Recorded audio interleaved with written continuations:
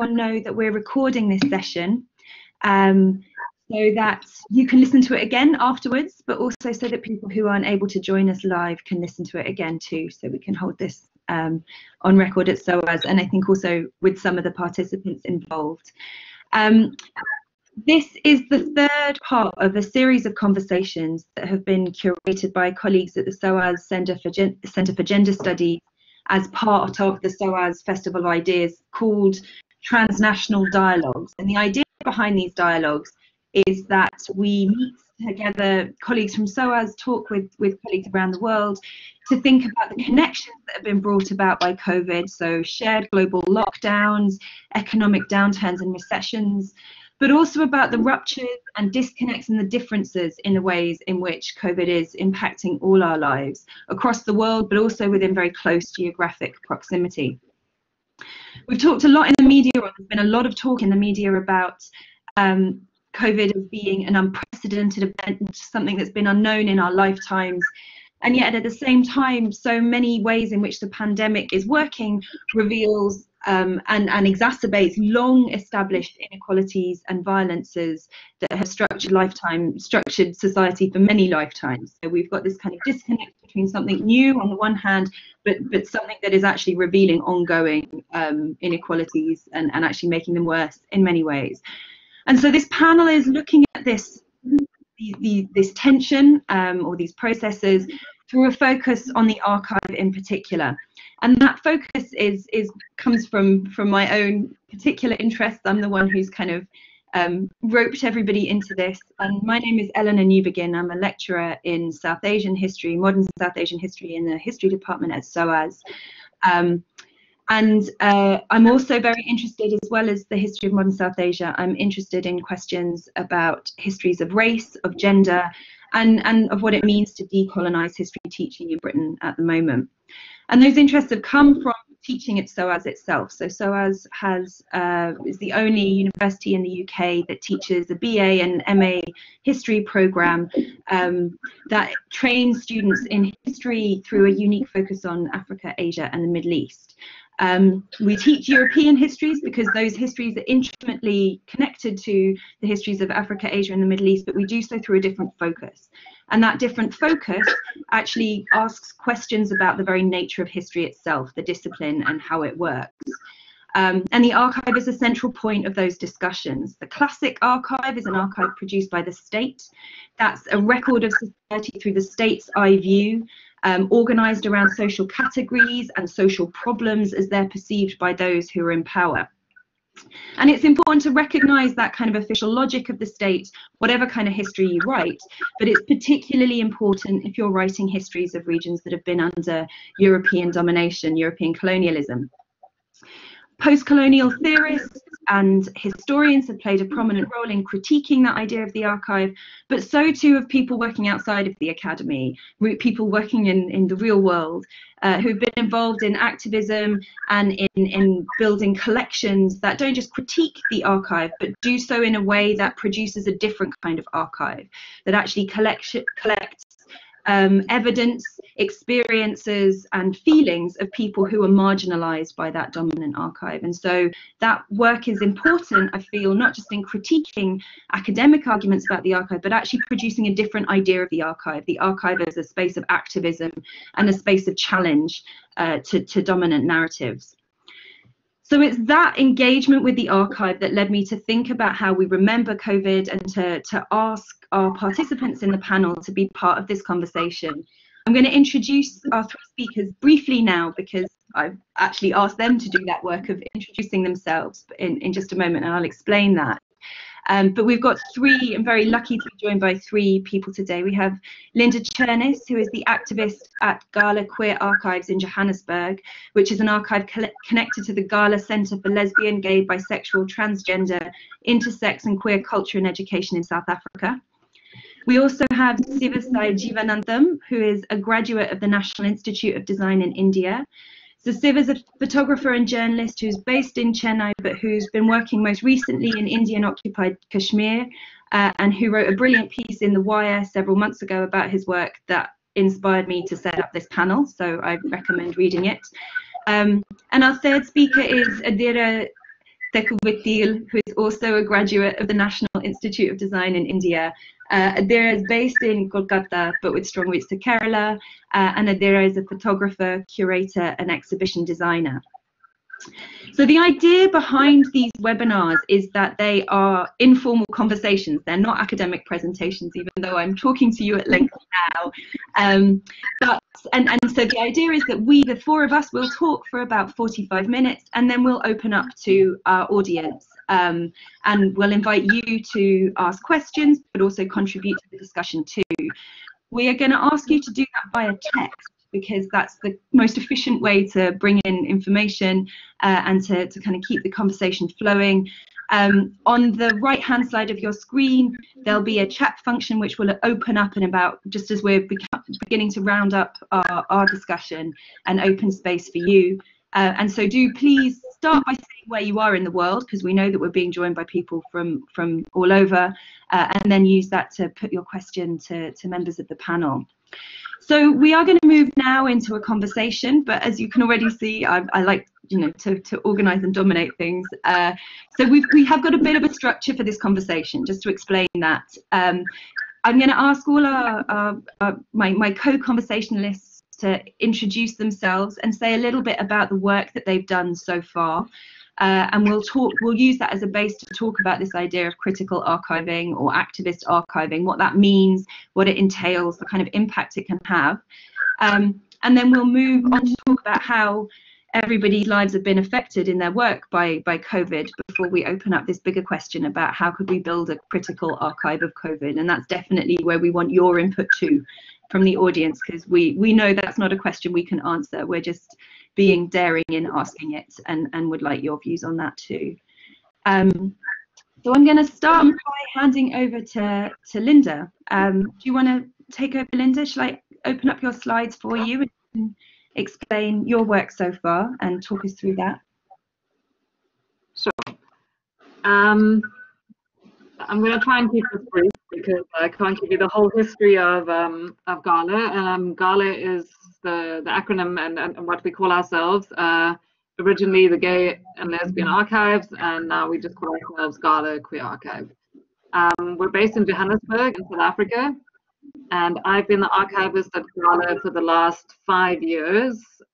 So GALA acts as a traditional archive in the sense that we have documents and records and a lot of paper-based stuff which people come and use, research.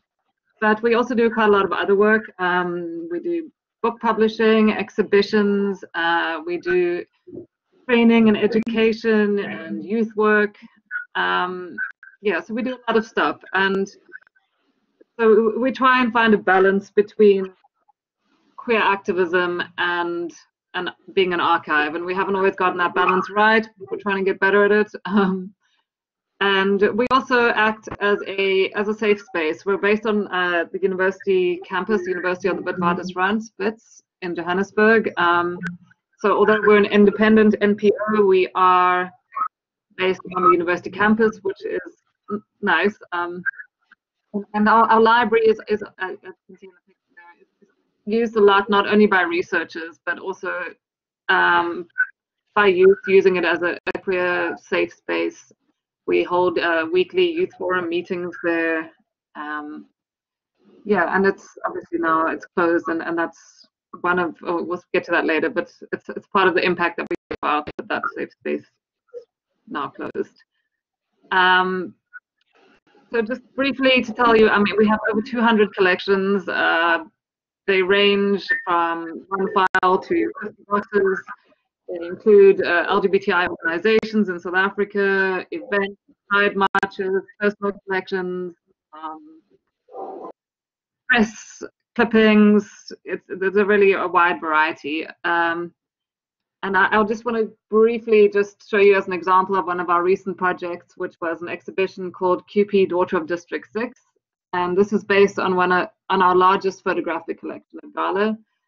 QP was a hairdresser and performer based in District 6 in Cape Town in the 60s and 70s. This was a very turbulent time in South African history when the apartheid government was forcibly removing people from areas like District 6, which were mixed race areas, and forcibly removing them out of the city centers and declaring those white areas.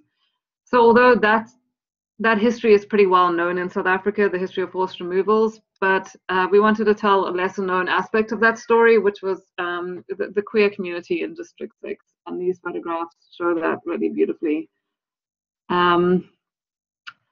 Yeah, I think I'll leave the rest to when we start talking about our work during the time of COVID. I think that's enough of an intro for now. Thanks. Thanks. Brilliant. Thanks, Linda. Siva, do you want to speak a bit about your work too? Let me get your slides up. Yeah. Do you want me to go through them? Can you do the slides, or shall I do them? What would be? I think I'll do that. It's okay. Sure. Cool. Yeah. Hi everyone. I'm Sivasai Jivanandan. I just completed my master's in photography design from National Institute of Design. So I've been practicing photography since 2012, and my area of inquiry is to look at the conflict, human conflict, more of a personal conflict as well. So my inquiry is the idea of good and bad in the society and the moral questions that we usually impose on ourselves to think about what is good and what is bad. So I work with different mediums, majorly documentary, journalistic, as well as archives. So I just started archiving recently for my project about Kashmir. So otherwise, I used to photograph social issues in and around India, and that I relate to more. So these are four important projects that I've worked for the past 4 years. So if you see the major core of all these project ideas is conflict, the idea of good and bad, starting from upside down, which talks about Indian education system and how it works on a flawed idea of success. And if you see Indian education system, most of our parents, Indian parents, they have a set of formulas for success. That is, you have to complete your high school and then you have to get into engineering or science, technological related studies, and then you have to go from there. While second project is based in Kashmir. Kashmir project is, it sort of evolved from my interest and my life throughout. So I'm not a Kashmiri, I'm not a local, so I'm an outsider for Kashmir. So the ways I chose to talk about Kashmir was influenced from other people I met in Kashmir. So I'll explain it briefly when I'm talking about the project in depth. So my last two projects are Avant-Garde Politics, which talks about the political issue in Tamil Nadu, where the political parties are giving free goodies. They promise free goodies like kitchen appliances, laptops, and cycles to win elections. And my very first project back in 2017 was Animals in Love. It talks about, it's a moral question of human-animal relationship. So I photographed a set of 5 zoophiles in the western part of the world. Zoophiles are people who have emotional, sexual, or platonic relationship with their domesticated animals. So most of us, when we are talking about animals and human relationship, we always see them as pet, and anything beyond that is cruel, inhumane act. But for these people, the pet that they're living with, they're also in love with their pet, like as in wife-husband relationship between them. So these are certain things that I used to question through my projects, or through my work. Yeah, so that's a short introduction about me. Do you want to talk through any of your pictures, Siva? Do you want to show some of the work? Yeah, sure. Can I start? Can I do it now? Or? Yeah, do that. Sure.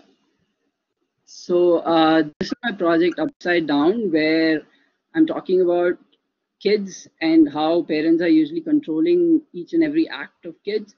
Like in an Indian scenario, we always want our kids to be an engineer or some technology-oriented person who can earn more and get a living.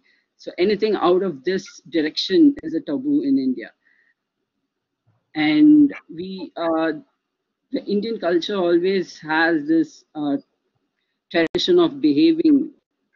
If you're not behaving, then you're outcast. So it talks about kids who are not behaving, basically. So the act of kids where I see the act of kids not behaving as a rebellion against the parents.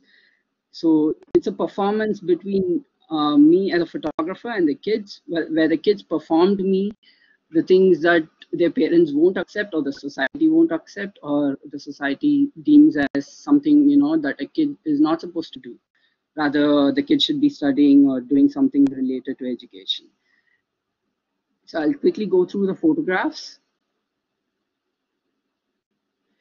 So for this project, I photographed kids from different economic and social backgrounds in and around Chennai. So the process goes in like I have a conversation with the kids and they come up with ideas within their environment, whatever is feasible. They come up with ideas and then they perform it. These ideas are basically things that their parents won't allow them to do, or the society thinks, this is too naughty, they should be studying, or things like that.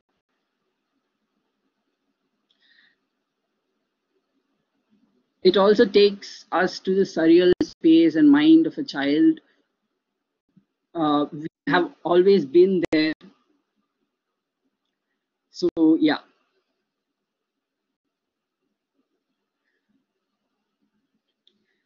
And this is my Kashmir project where I'm working with archives, collected images from victims of enforced disappearances and other human rights violations. I see Kashmir as a window to talk about the state oppression. And when I was a child, my parents were very much involved in the Tamil era movement. So that kind of provoked me to start looking at other places where the state oppression is being a major issue and a lot of human rights violation is committed in the name of nationality or patriotism. So that led me to Kashmir 5 years ago, and archiving as a process came in later on after I started working on different projects in Kashmir.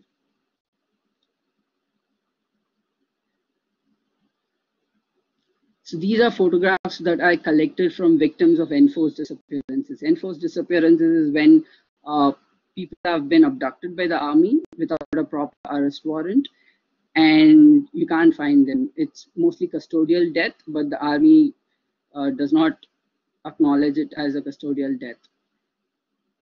So the family is left out with idea where the person is. Usually the army tells the family that the person crossed the border and went to Pakistan for military training to become a terrorist.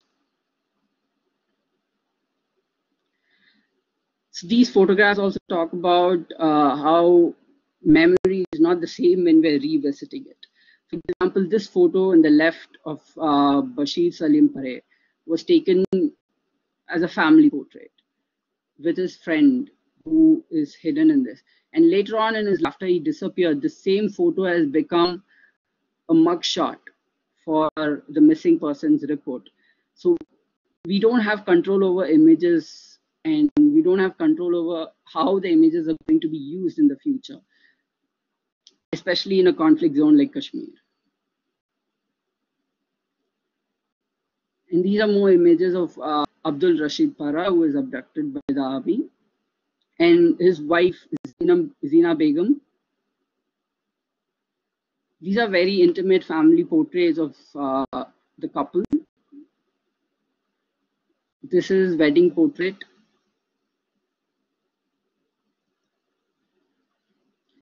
And this is Zina Begum and Abdul Rashid together during their first vacation after marriage, which is supposed to be a honeymoon.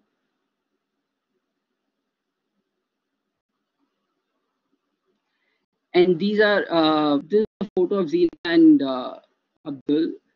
And behind the photo, we can see a lot of descriptions written by Zina after Abdul's abduction. And there is a small "I love you" written in this behind these photographs.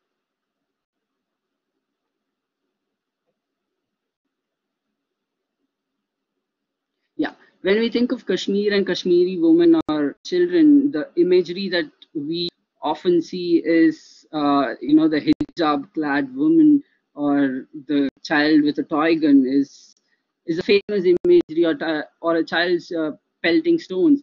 But the archive that I was looking at opened up a new perspective to the Kashmir imagery, where I could see Zina wearing Abdul's shirt. When I asked Zina, what is this photograph about? And she started explaining how her husband wanted her to wear his shirt and his hat and take a very modern portrait. When we think of Kashmir, we always think of Islamic, how Islam is oppressing women and children and sort of brainwashing them into militancy. While if we are looking at these photographs, it's actually not the same. And it's actually not true. It becomes a state-sponsored history that we are reading rather than the reality itself. So, yeah. Great. Thank you, Siva. That's a really full tour of your project. Adira, do you want to speak a bit about your work too? Should we open that?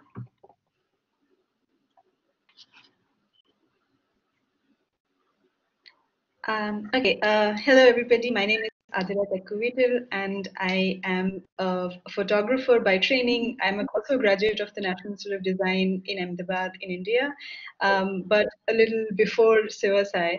And since I graduated, I've been working as a researcher, as a curator, as an exhibition designer, but I also do personal projects based on photography.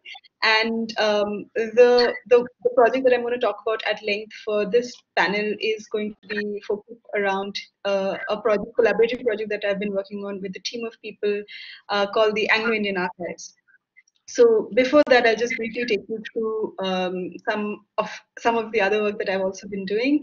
So in the last 3 years, I've also been based out of Calcutta, where I've been thinking about what it means to have a metropolis like Calcutta and thinking about the role of various people within that. So one of the things is that a large part of my family is also from Calcutta. So over the last 3-4 years, I've been working on a project sort of thinking about what family relationships mean and what also the role of the city and the metropolis plays within that, which is also connected to another project looking at the urban landscape itself. So these are slightly sort of connected projects, but they are somewhat separate as well. But this is my photographic work.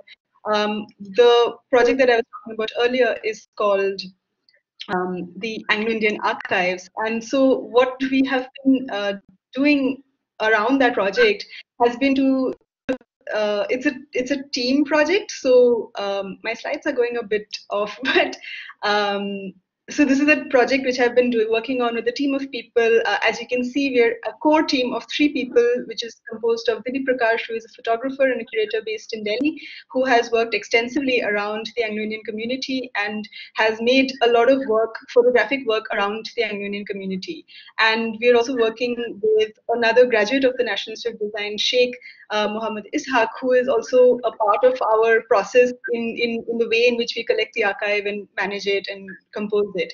And since none of us, all 3 of us are not from the Anglo-Indian community, we also rely very heavily on mentors from the Anglo-Indian community. And the 2 mentors who we have been working with for the last 2 years have been Harry McClure, who is a Chennai-based writer, a book illustrator, playwright, and screenwriter, who has been publishing and editing a magazine called Anglos in the Wind, which is a very, very important magazine which comes out of Chennai and is one of the very few sort of literary publications available for exclusively talking about the Anglo-Indian community in India. He also runs a publishing house called Anglo-Indian Books.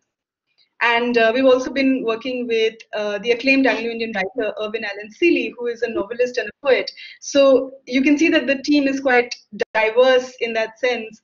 And one of the key things that we were concerned about, especially with regards to the Anglo-Indian community, was that a lot of, when we think of photography, especially the archive, there is a sense of sort of, it being a historical collection of things which have frozen in time in a way. So the collection almost becomes slightly, already in the process of collecting itself, there's a datedness to it, and it becomes very stifled in the way that it is thought about as well.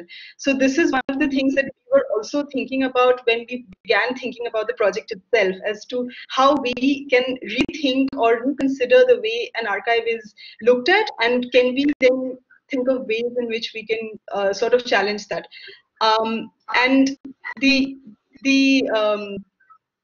So one of the things that is also very prominent about representation of the Anglo-Indian community post-independence in India is that there has been a lot of misrepresentation of the community.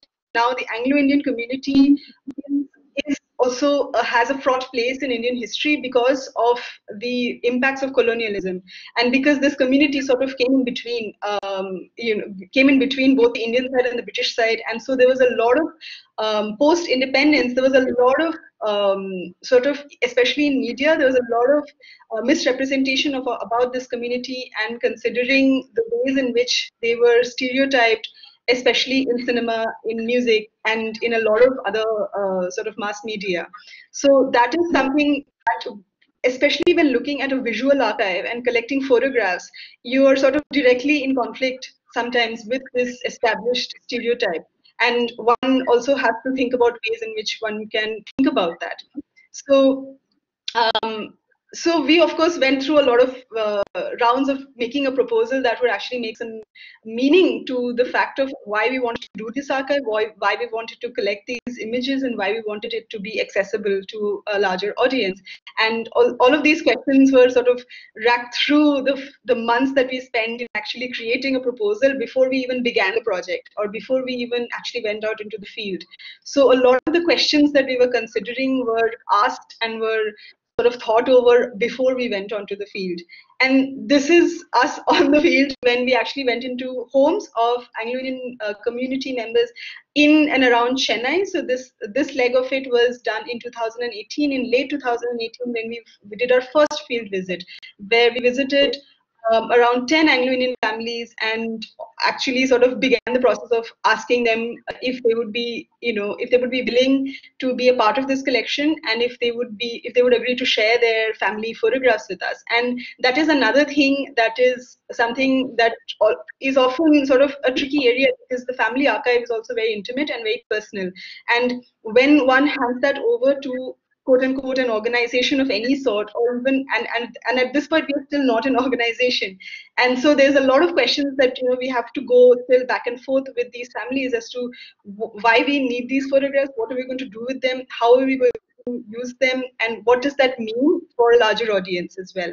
So a lot of our field visits was also in doing oral history interviews and collecting stories from the families about the photographs themselves. And as you can see here, we were in very varied environments when we were collecting when we were digitizing these albums. So we were in all sorts of environments, and so we also had to think of ways in which we could work quickly in the field. And that's Sheikh there, who's photographing the albums for us with a cat. So once we did have this material sort of gathered for the first round of our archiving process in Chennai, we actually then had to go through all of these photographs and then think about ways in which to make sense of what we were actually looking at. Now, this is another process that we are still reconsidering over and over again as we go through the archive, because this is the thing about photography, that there are 100,000 ways in which one can think about any image. A photograph of a person's wedding is obviously meaning something else to the family to whom that photograph belongs and to their children and grandchildren, but means something very different when we look at it in context with 5 other wedding albums, or or 5 other photographs of different people in different situations in different times. So all of this had to also be considered, and this is a process that I think that as archivists or as people involved in thinking about the archive, one needs to constantly go over again and again as to how the various meanings come together and also challenge each other. So once so this is a process that we're still doing. That after Chennai, we did another leg of the Anglo Indian Project archive project, where we also did a short field visit to Guwahati in Assam, where an intern of ours, Pranami Rajwangshi, who you can see standing and doing an interview with the family, was another leg of the project that we did, where we also then collected more family albums from families in Chennai and digitized those. In Guwahati, and digitized those. So again, there was a vast difference in the family albums, of course, of the community living in Guwahati, Assam, as compared to in Chennai. So that is another process that we're also sort of going through in the way as to how we sort of map all of this together. I'll just quickly jump to another slide. So you can see that this is a map of India, and we have close to 50 locations where we would ideally want to go and do these field visits and gather this data. Digitize these family albums, because the Anglo Indian community was also so spread out all across the country, and they have a long history of the manner in which specifically they were living in specific areas of the country based on their profession. Especially many Anglo Indian community members were based in areas which had strong links to the railway lines, to postal telegraph, to the armed forces. So that also has a historical place in thinking about geography and thinking about land, and also thinking about what those histories, then how that connects back into thinking about the country itself. So one of our objectives going forward, which is of course that this archive is important to make the archive to actually collect all of this information, but then it has to be accessible. And our core idea is that it has to be accessible to people of the Anglo Indian community, and not just the Anglo Indian community in India, but a large part of the Anglo Indian community has also become part of the larger diaspora around the globe, especially in places like in Europe, in the Americas, in Australia, New Zealand. So it's sort of very important for us also to connect with people from those geographies as well, and have a conversation with people from various parts of the globe who may also be thinking not just of their own histories, but also maybe scholars and other people who would be interested in working around the Anglo Indian community. So at this juncture, in the last few months, post-COVID, we have actually intensified our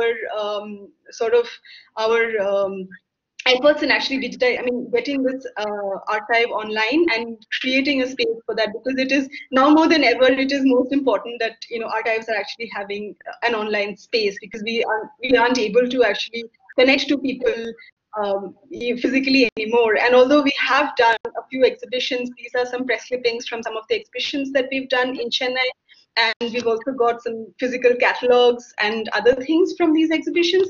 So the thing is that it's important that we have the archive as a space in which these not just the photographs, but also these oral histories can rest and can then be thought about later, but also that they have to be constantly accessible, and then you can get those questions from people from the community, because most of the people who are on the core team right now are not the Anglo Indian community. So that is very important for us to constantly question our own roles within this archive as well.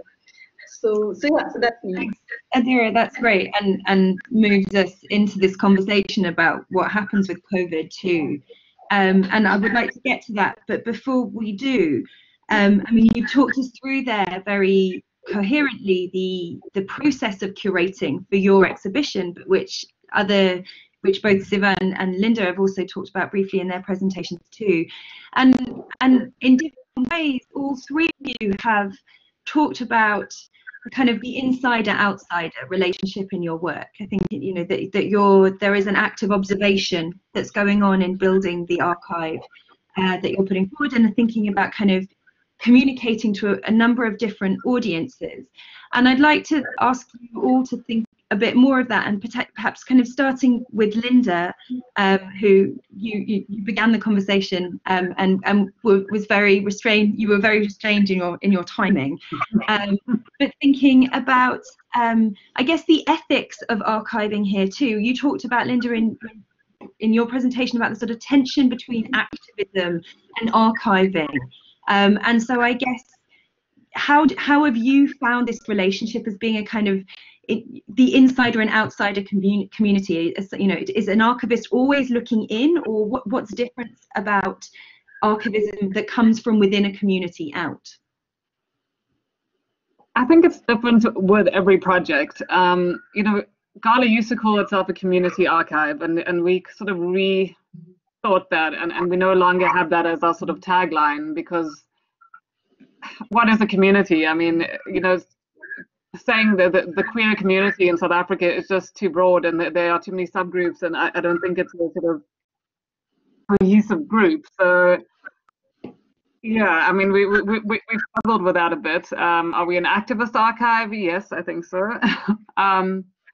It's, you know, every project's different. The exhibition that I spoke about briefly, the QP exhibition, we did that in partnership with the District 6 Museum in Cape Town, and that was very important. And we did a lot of public programming and workshops with former residents, and to really get the buy-in from the community and their support and their participation.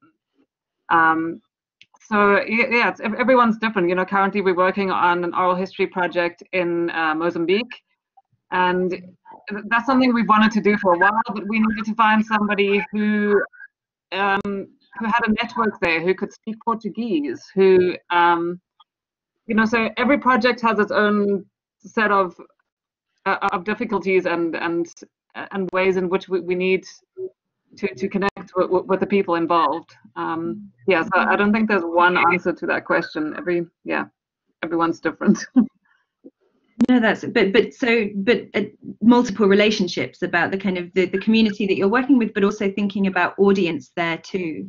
And Siva, you talked about that a little bit with your work on Kashmir, about produce, you know, the same image being used for different audiences. Yeah. How have you thought about that question of audience as you've worked on your Kashmir project in particular?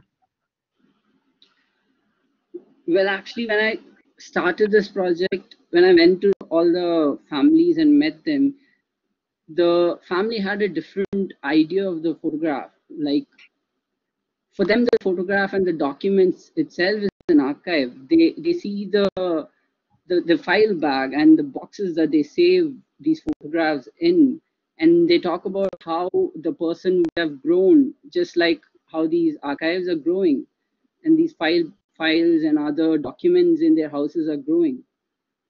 So when we talk about it's a community of people who still hold on to these memories, and they want to take this out to many audiences. While I work with APDP, Association of Parents of Disappeared Persons, who have been working on this for a long time, and they have collected a lot of documents, while my project is just an extension of theirs, where I'm collecting family photographs and looking at, when I saw the family photograph being cut out and made into a document in their file, that shows how we don't have control over the photographs. And the meaning of the photograph also keeps changing. With the family, the photograph of, there was a photo of a militant with a gun. And for them, it was a very proudful moment back in 1990s. And the wife talks about how that photograph, how she was fine and how she was proud about her husband getting into militancy. But now when she goes and looks back to that photograph, it's not the same feeling. Now she's worried about her own thoughts, and she's feeling like I should have stopped him at that time, so that, you know, he would have stayed back for this. But yet she's still proud of her husband getting into and fighting, taking the rebel. So yeah, the images are keep on, we take images for a certain reason, but it's not the same when we are revisiting it again, and especially in a conflict zone, that it's a big difference that makes. How we have never thought about a birthday photograph of, take my family, I would have never thought that my birthday photograph would become a document, a mugshot for a missing report of myself. So that made me understand how we don't have control over the images. Mm-hmm. And Adira, you talked at the end of your presentation about kind of embracing online space, which of course we're all desperately trying to do right now. How, in what sense is that expansion onto online space a democratizing of the archive that you're building? You know, you're talking about reaching out to different communities across the world.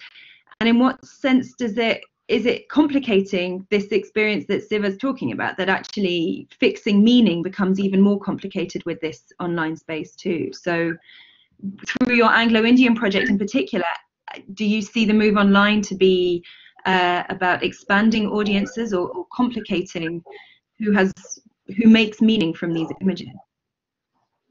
Yeah, I mean, I think one also takes the role of the archivist very seriously, especially in academic spaces, and and even as us, because we spend so much time with this archive, but we also take ourselves very seriously as we sort of imagine a sense of control over it, which is a fallacy, I think, because one can never actually have any control, especially over photography. It's one of the most, it's one of those mediums in which the spectator has as much of a right to determine what the image means as the subject, as the photographer, and that is always going to be the case. So for us, one of the things that is so important for us in order to make this archive very accessible and democratize it on the online space, is so that we also can be challenged in our own understandings about this, because we are the ones who are doing the collecting, so we're also the ones who are deciding which photographs to digitize, which ones do we need, which families do we even have access to. And so a lot of that, who are we leaving behind in that process when we are collecting things, is a very crucial question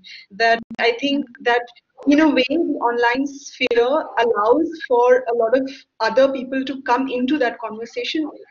Definitely people from the Anglo-Indian community for sure, but also others who might have been scholars working on it, just regular people who might be interested in photography, regular people who might be interested in history, and just people in general, and I think we need to be able to open that up, because the archive also should not have this imperial idea about collecting, keeping, and labeling, and and thus it also becomes very stagnant that way. Thank you. Linda, can we come back? You cut your presentation off short, because actually of everyone involved in the conversation, you are still, I mean, I'll talk to Adira and Siva about how COVID has impacted their work, but Gala is still working, right? And you've got some projects there. So maybe you could talk about how this move to online has impacted the work that you're doing. Would you like me to open up the slides again? Yes, please. Just to say briefly as well, just before we went into sort of lockdown in South Africa at the end of March, we actually, a 2-year digitization project that we'd been working on with Gale in the US was finalized, and so 25 of our collections were put online through the Archives of Gender and Sexuality series. So that was very good timing for us. It meant that researchers could access at least those 25 collections. So that was great. So as you'll see in the slide here, and I mentioned briefly before, the major archive project for this year was meant to be our oral history project in Mozambique, mostly around Maputo, documenting stories of queer people in and around Maputo. And a lot of those interviews have been done already at the end of last year and beginning of this year, luckily. So we're kind of carrying on with transcribing and translating from Portuguese. Unfortunately, our conference and exhibition that were meant to happen last month in Maputo obviously had to be put on hold indefinitely. So But in terms of the day-to-day of the archive, unfortunately, physical visits to the archive obviously had to stop. We've closed up, we're all working from home. And so we had to find a way of carrying on working and keeping people engaged. So mostly we've been doing that through social media. We've been doing weekly stories from lockdown, where I've chosen various collections in the archive and try to highlight them visually and with text, both on Facebook and Instagram. Other ways in which we've tried to engage is that we've tried to start an oral history project, documenting or hearing from queer people in South Africa and their experiences of lockdown, of COVID, of everything that's happening.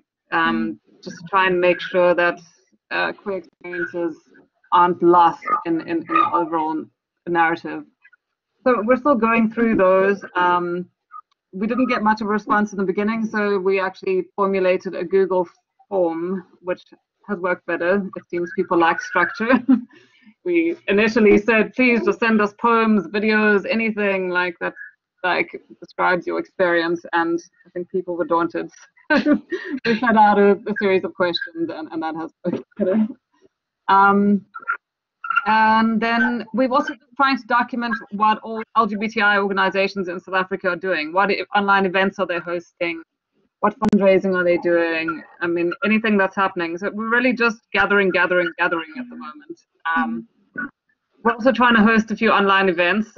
We had one a few weeks ago called Let's Scale. As you'll see in the second image of Let's Scale, we are apologizing because it didn't happen, because Zoom went down worldwide at the time that we were meant to be hosting this. So I just wanted to include this to show that as much as we try and shift things online, there are always going to be problems. And this, well, that's awkward poster speaks to that. The difficulties in trying to engage online. And obviously it has very obvious problems of exclusivity, who has data, who has access, sure, all those kinds of things. And as I mentioned before, we really feel very sad that we've lost our safe space, our library space, which was always an open door policy. And even when we reopen, hopefully next week, in some capacity, we won't be able to have that kind of just open door policy for a while still. And that's sad for us. And then just one last thing. In terms of our activism,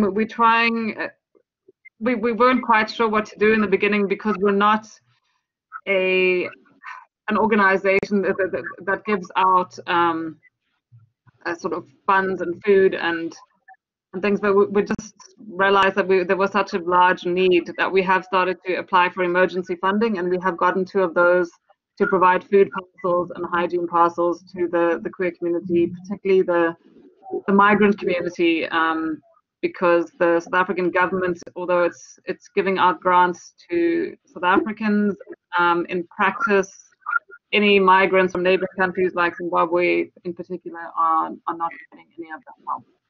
So we are trying to figure out how to do that.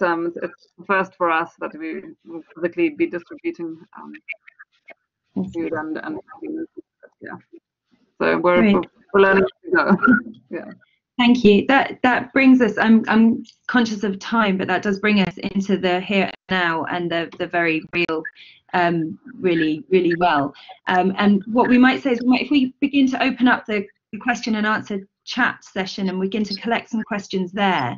But I think just to continue the conversation, I mean, actually that point about space feels so important. And Adira, you had nice pictures of people going into homes and doing oral interviews, which of course through social distancing now is impossible, and puts both the archivist and the people being talked to at huge risk.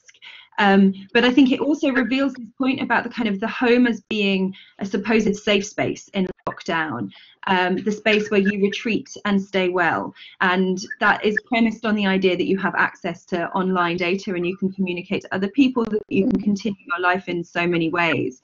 And Linda, so your experience about trying to collect data from that experience is itself interesting. It's the structured form that people like. I wonder if you could all reflect a little bit, or you know, how. So while we have a powerful narrative about what to do around COVID, about the lockdown rules, about the way to behave, how, using your experiences, how could we think about and record the less structured parts of life right now, the ways in which those experiences that don't fit into the communicative world with you know, we can't reach out through a Google form, or we haven't got access through Zoom. What about the people who are left off the grid through the way in which the world is now working through COVID? Are there any ways that you can think of through your work so far that we could capture some memory of that, or create a space for people to recall that experience? Your oral history project, Linda, is obviously doing a bit of that, but even so, you know, the networks that we use. Well, we're also documenting, like, our weekly youth forum that used to happen in the library is no longer happening, but they have continued that conversation via WhatsApp. And so WhatsApp is something that is obviously quite accessible in South Africa, even to those who maybe don't have computers and fancy phones. So we're archiving those conversations as well amongst the youth forum. So that's one way. But you know, we have to be careful about issues of privacy and things like that, and discuss exactly how those are shared. And yeah. Adira, do you want to say something about, I mean, you've been working with family albums there, and that idea about family space in your work has been crucial. Do you think that the impact of COVID will COVID impact on the spaces, the domestic spaces in the communities you've been looking at, do you think, and how will that shape your project going forward?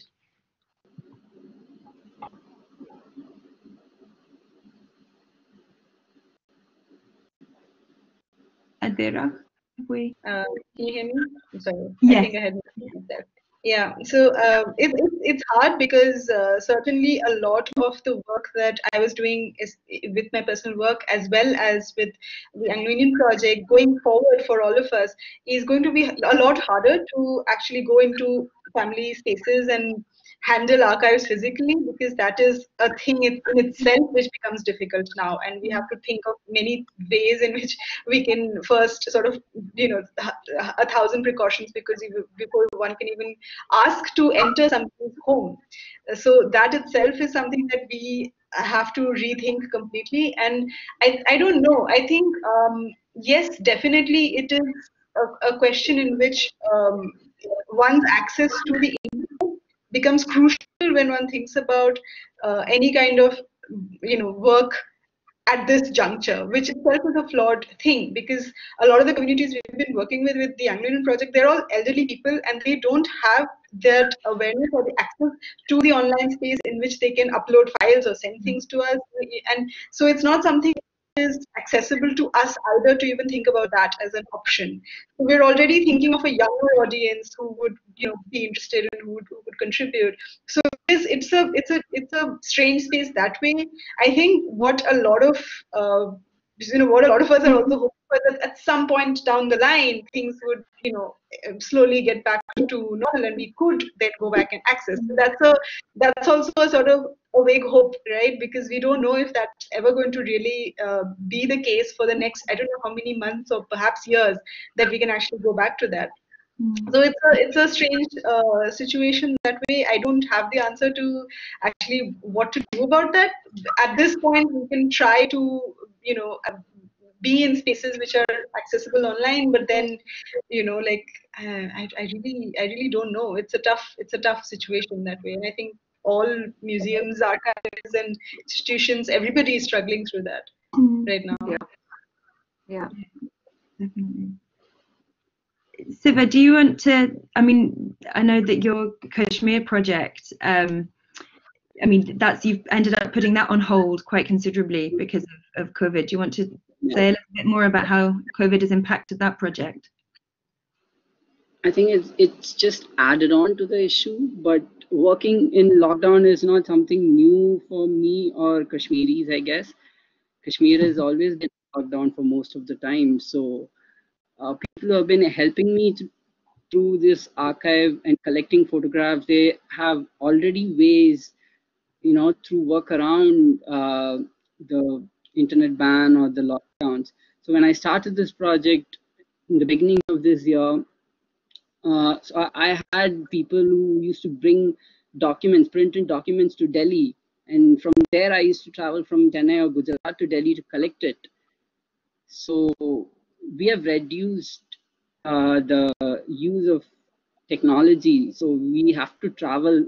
But since the COVID, we can't travel to the houses, the places where you call safe places, where you can get into people's house and discuss about the family photograph. Now you can't get into the houses as well.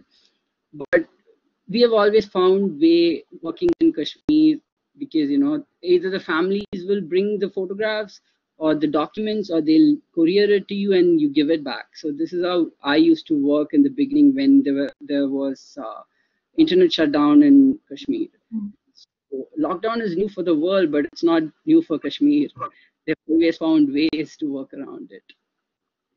So what you're describing is almost a flip side. So that, I mean, that actually, when in other cases it's the mobility that people have lost and have moved online, but in Kashmir it was losing the online mobility, but you had physical mobility. That's also shut down too. To our guests and listeners, please do feel free to enter a question on the chat function here. I think Sunil has set up a message so that you can find that. But so we're, as is so often the case, it's very easy to find all the really huge negative impact that COVID has had on our lives. Do any of you see any kind of positive opportunities about archiving and reaching different communities and mechanisms for questioning different structures that have come out of COVID? I suppose one positive that's come out for us is that the LGBTI sort of network of organizations in South Africa, which often didn't communicate as much as they should and work together as much as they should, have come together quite a lot. And there's weekly meetings between all these organizations and campaigns and fundraisers to try and get money and supplies to queer people in need. And it's I mean, it sounds a bit cheesy, but it's kind of brought different organizations together in a way that hasn't happened in quite some time. So yeah.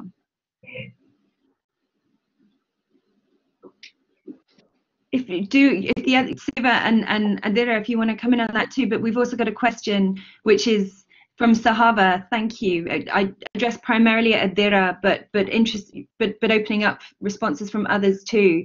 So Adira, you talked about mentioned that older segments of the community are somewhat excluded from the pandemic workarounds. So all the move online, the technology emphasis. What about their stories in terms of the memorialization of COVID-19? How might we make space for elderly people?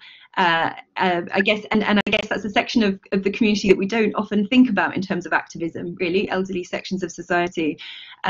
What are the ways that you think we could bring those communities in a little more? So I'll just sort of quickly reflect on that, and everybody please feel free to also come in with your thoughts. I think one of the ways in which it's the thing about COVID is also that it has disproportionately affected the elderly community around the world also. So that's the threat is also more to access them, largely also because of the pandemic. So that is another sort of thing that one has to always deal with when thinking about how does one access a section of the community which is much more a threat from us, even going into their spaces. So that is, and I think one of the ways that we can think about that is not that getting the younger people to translate their stories, but to have a sense of community in which people within family groups, people within community networks are talking to each other, who do have access to each other. Like I have access to my grandmother, so I can talk to her and get maybe some way in a way in which to get her on a phone conversation. So I think that has to happen on an individual level, where we have to figure out these problems individually with each person that we are, or each person that we're trying to access or talk to. I think that we have to build these networks, and that is it's a harder thing, because it's much harder than walking into somebody's house and saying, we want access to your archives and talk to us, and they're willing to talk to us. Here we have to go through many more networks, but I think one needs to make that effort, and that's what one of the things that one needs to do now in order to, and that's, I think, one of the ways we can think about that. So that kind of connects back to Linda's point too about, actually it's not just about how we remember that has to shift, how we communicate right now has to shift, and the kind of the ways in which we connect with people. You can't take certain, previous practices for granted. Yeah. If other people want to come in on that question too, but we have had another question from Kevalhari Kasiva in particular about the way in which the increase of surveillance of journalists in India and the co-opting of mainstream journalism as the government's mouthpiece. So the tensions around the state in India, how has that impacted the way that your work on Kashmir has been received? And I would say here also that this connects to a theme that was dealt with in one of the other conversations held as part of this kind of curated group, which was looking in particular at the way in COVID relates to the rise of state authoritarianism and more fascistic tendencies across the world too. But Siva, yeah, I mean, do you want to talk about how, well, would you like to respond to Keval's question really about state surveillance in this too? I mean, this isn't just your translating of a story. There's various increased layers of power and translation that you need to address as you bring things forward. To answer Keval's question, my work has been polarized in India. There are many who support it, many who want to know about the history, the photographs, while many who are still in denial, who doesn't want to talk about the issue. While there's a lot of whataboutery going on whenever I talk about Kashmiri Islam community, there's questions about Kashmiri Pandit community and the politics behind it. So yes, it's not received very well with everyone in India, but it's good. Some are actually willing to at least hear about it, listen to the Kashmiri side of the story. I'm happy for that. And for the other part of the question is about surveillance. While I don't know whether I'm under surveillance or not yet, I'm trying to avoid it. And more importantly, I'm not reporting issues in Kashmir. So I'm sort of in the background as an activist trying to visit for human rights. So yeah, the problem with the Indian state is that journalists, when you're reporting a hard news, then it becomes a problem for them because more people consume it. Could you say a bit, Siva, about what's happened to the project since lockdown? I mean, you were working in Kashmir and left. Well, I mean, you were asked to leave, right? Yeah, but I completed most of the work from there, so it was not a big deal. Because when I the people who were helping me around, they constantly kept me aware that anything can happen here any day. That's what every Kashmiri tells you. So you're not dependent on time. So whenever you have time, you have to act. So that's how I worked there throughout every day, every single day. So we always knew something is going to come up the next day. So we were always prepared. So in that way, it made me easier. Yeah, thank you. So yes, Keval's added another question, which was is about balancing the safety of your participants alongside, I mean, your own safety too, which we've talked about. So I mean, I think that we talked about that a little bit now in terms of kind of entering houses and exposing yourself. sorry, that sounds awful, putting people that you're involved with at risk. That wasn't what I meant to say at all. But I think this kind of goes back in one sense to those broader questions of ethics that we were discussing at the beginning about sort of one's role and responsibility as an archivist, as an insider and as an outsider. And maybe, I mean, Siva, please do think about, you've had direct issues around protecting the people that you're working with, but I imagine, Linda, that's also a part of the work at Gala and Adira, and in some extent with your project too. So, maybe if you could all reflect a little more about your kind of the role of the archivist and the power that you have over the people that you're archiving, and how you exercise that responsibly. I think the people who are helping me, they're actually helping me and I'm not helping them. So whoever is taking me on the field visits, they know the place and they know when to take me so that none of the families or anyone gets into trouble. And if a particular place is under surveillance, and then either they call the family to where I stay, which is the office, where they usually come, because all the families are activists by themselves. They are part of Association of Parents of Disappeared Persons. So they come to the office, and then there in the office we have the discussion, because me going to their houses will not cause any trouble for me. Even if an army person spots me, they'll just ask me to leave, while the family will get tortured. So there are different measures that I can't let you know exactly, but we are managing it. Identity-wise, their identity is not out.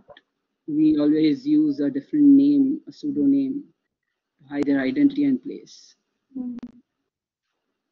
Linda, could you talk a bit about the kind of safety and power too? Yeah, sure. I mean, we give participants various options of using pseudonyms, also of having their histories or their contributions sort of embargoed for a period of 5 years or 10 years or even until their death. So people, those are quite tricky, because trying to find people 5-10 years later is difficult. So there are various ways. Participants can also always look over the transcripts of the interviews before we make them accessible. It was very tricky putting a lot of this stuff online as part of those 25 digitized collections, because it's one thing, a researcher going through a box of letters and seeing a name and checking with me personally if that can be used. But once things are online, we had to redact so much stuff, like every address and every letter, every name, every phone number, it was quite daunting, and it still freaks me out, because like, what if you miss something? We were pretty careful though, but it was a lot of work. Yeah. And responsibility. And when in doubt, we just didn't include it. Yeah. I mean, it's not like, I mean, in South Africa, we don't have, it's not like we have political or legal issues. I mean, we have a constitution that protects the rights of queer people, but it's obviously on the ground, that's not always the case. But yeah, so it is difficult. Yeah, we have to be very careful. There's two more questions that I think are distinct, but I'm going to kind of frame them together and then ask the three of you to comment on them as you wish. So Eljo asks, Siva mentioned the idea of memory and resistance movements, and asks you to elaborate further, but I think actually all three of you can talk about the role of kind of memory in the present, so sort of how one memorializes past events and identities, and the importance of that in the present or in present interactions. And Meenakshi points to the importance of recording violence done to particular communities, particularly the migrant labour community in India as a COVID lockdown, but also kind of asks about voyeurism here. At what point does recording deaths and starvation become a kind of passive violence itself. And I think this brings us back to, again, that kind of the tension that we started with in one sense about sort of the archive as a sort of structural account of society, but also one which allows different voices to come through, and kind of using the archive to humanize memory as well as to dehumanize it in the way in which the state has, you know, official archives have so often worked. So, I mean, actually, maybe those are more interrelated questions, one about kind of memory and how memory forms a way of challenging some kind of more dominant narratives, but also that question about how to archive in a way that keeps human experience live rather than numerical statistics or kind of more passive violence, as Meenakshi says.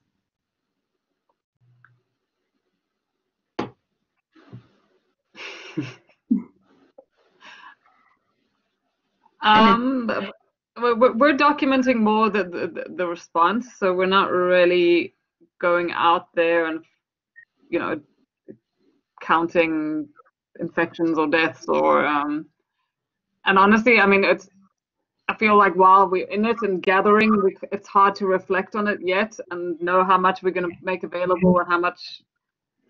Yeah, I mean, it is very hard to tell in the moment. We're just trying to gather as much as possible, and then we'll figure it out in a few months' time exactly how we package this, I suppose, as a collection, which is what you're saying. It's the actual packaging of the work we're doing now is, we'll have to think about it quite carefully, depending on what comes up. Yeah.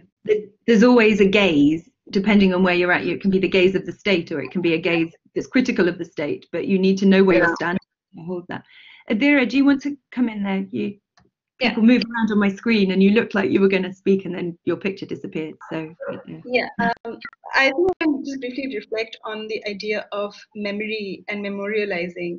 And in the case of the archive that we've been working with on the Anglo-Indian question, that is the Anglo-Indian community has historically, over the last 70 years, especially since independence, but even before that, have been sort of stereotyped in various ways. So they really haven't had a sort of a platform in which a lot of them could actually talk about their own histories, apart from, you know, themselves talking about it. You know, like there's not been a receiving end to that as much.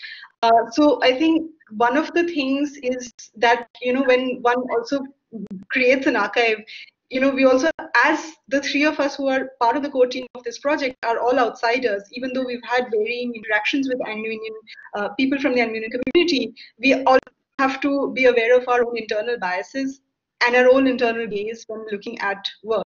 So, you know, when we look at photographs from the Anglo-Indian community, there are these stereotypical images that keep popping up, like musicians and dancers and people in the cabaret and parties. And, you know, these are the stereotypes. But then if they also show up in the family albums, and these are photographs being taken by people from the community of their own celebrations, so then it's a very different thing. But it always matters in the way in which we present that, because then we have the power. If we put this up online also, then the order in which these images appear will also determine the way in which it is seen. And that is a huge power if one does think about it, because it can be the difference between a stereotypical gaze and a gaze that is actually available for questioning and is accepting of a challenge to any gaze. So we always have to think about that, which is why it's so important for us also to have, you know, voices from the community constantly sort of giving us feedback on that, and hopefully join us as well, because that would be the ideal way in which we could actually just, you know, sort of start thinking about that. And the violence of the gaze can be, of course, in situations like the crisis in India, which is being reported in various ways, whether that's from activist organizations or also from the state, which is frankly not really reporting it, and even if they are, it's in a really terrible way. So that violence it's a difficult situation to even document, and what are the rights of the people who are being documented is something that, one somehow it is very hard to consider in the immediate situations when photographers are out in the field or people are just recording things and putting them online as this is happening. But things like informed consent, things like the question of the gaze, and things like if that person wanted to be photographed, or if it was a threat to have been photographed, which is another thing we're seeing with the global protests around Black Lives Matter as well. Like, do you want as a protester to be photographed in a situation, because that might be harmful for you, even if it does become a very iconic and powerful image. So those are some of the things I think that one keeps sort of challenging and questioning as people involved in looking at images and involved with images when thinking about memorializing also, how to memorialize something and what are the various ways that one can do that. Thanks. I just want to say, like, I'm glad that Adira brought up Black Lives Matter, because it's now become not only the time of COVID, but the time of this movement. So it's going to be something that we also need to think about in terms of our documenting and archiving, is how the queer community and queer activists are involved in that movement and the cross sections of that. Yeah, absolutely. I mean, come back to that in a minute, but Siva, do you want to talk at all about kind of memory in Kashmir as well? Yeah, I'll just try to answer both the questions together. The very first reason I started archiving Kashmir and the images in Kashmir is because when I initially started this project as a reportage for a newspaper, I was struggling to photograph Kashmir, because at one point I knew that whatever I'm taking, there's an ambiguity behind it. Like, I know the history of mass graves in Kashmir, and I couldn't go and shoot a mountain or a beautiful landscape there, because I was always worried, am I shooting a beautiful landscape, or is it a bunch of dead bodies around there? So the idea of Kashmir is, when you're looking at photographs, which the Indian photographers or the Western photographers or whoever is covering Kashmir, there's two extremes. One is that is very sympathetical, where people are crying, and the other one is very violent. There's no in between in these two images of Kashmir that I'm seeing, or either it's very beautiful. So there are stages where people look at a child crying and say, wow, it's a beautiful photograph, but it's not. It's a child crying. And when there's a stone pelter like frozen mid-air, and then we're calling it a beautiful photograph. What do you mean by it's beautiful? This changes when you're talking about a conflict zone. So that made me want to go and look at images that has not been looked in the popular medium or internet or whatever it is. So that's one reason why I chose to sort of look at the personal photographs, to humanize them. So when I brought back the photographs from the family albums to my house, and when my mother saw it, the first question she asked me was, why are they not showing these in the television? Why are they showing only the brutality that's being done? And even if it's brutality, why are they not showing police brutality or the military brutality that's happening in Kashmir? So the sort of intimate photograph from their houses created a conversation with me and my mother, where she actually wanted to sit down and talk. While if it was a violent image of Kashmir, she would be like, oh, it's the same thing that I'm seeing in everyday news. And she'll be more worried that I'm going there and working in such situations. And for the second question, memory and resistance movement, all the activists in Kashmir, the families of victims of disappeared person, they want us to talk about their problems. There's a famous saying within the community, within the organization, which is Kem Che Karan, which means we have to continue the work. We have to keep talking about our pain. We have to keep telling the world what is happening out here. So whatever means they find, they want to talk about the issue. They want to keep talking about the brutality that they're facing every day. And memory is also the core for the state to keep altering, to polarize people. When we're looking at Kashmir, the history is completely being rewritten by the state of India, and there's an alternate history when you talk to a Kashmiri, there's an alternate history when you talk to an Indian. It's always a gray, but people always take it as black and white. So I think that's why memory is very important in a resistant movement, where you have to keep revisiting it and making sure that what happened in the past and how it's being changed by the power currently. Thanks, Siva. I'm conscious, I think we've got 5 more minutes. And Ramla's question is about sort of what direction do you see the future of digital archiving and digitization taking post-pandemic? But if we just kind of go back also to this, the point about Black Lives Matters, which has, this panel has been a long time in the planning, and then of course actually what's happened in the last sort of 8 days. I mean, I think particularly the long weekend has changed the conversation, and it's almost, I think Black Lives Matters, the response to that movement in the last week or so has changed the global feeling about COVID on the one hand, but it's also interesting, how far has the COVID situation changed that movement too? The George Floyd's words, "I can't breathe," is obviously so potent in the COVID moment, and people have made the point that that it was if that image, the video of George Floyd's last moments hadn't been taken, the movement wouldn't happen. That of course is true of Rodney King also some years ago. So I mean, there's more prevalence now of people with phones and videoing, but I wonder if, from the point of view of COVID, but also from more recent events around Black Lives Matters, if the panelists might want to just sort of reflect on, the role of digital technology taking us forward and how we remember COVID and this moment, this global moment more broadly.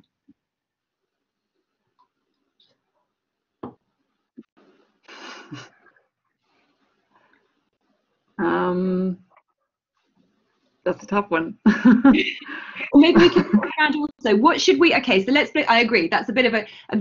But what about as people who are on Zoom, who have WhatsApp, who are involved in this moment, albeit from very different parts of society and impacted by it in very different ways? Are there things that we should be doing to help make a digital archive or kind of take that project forward in more critical ways?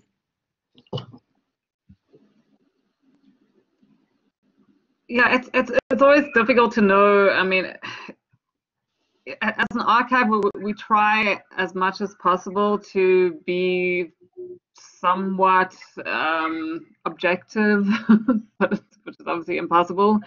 But yeah, so it's hard to know how much to gather. I mean, we try and gather news stories from the mainstream media as well as from queer media. But now the question that's come up recently: do we start,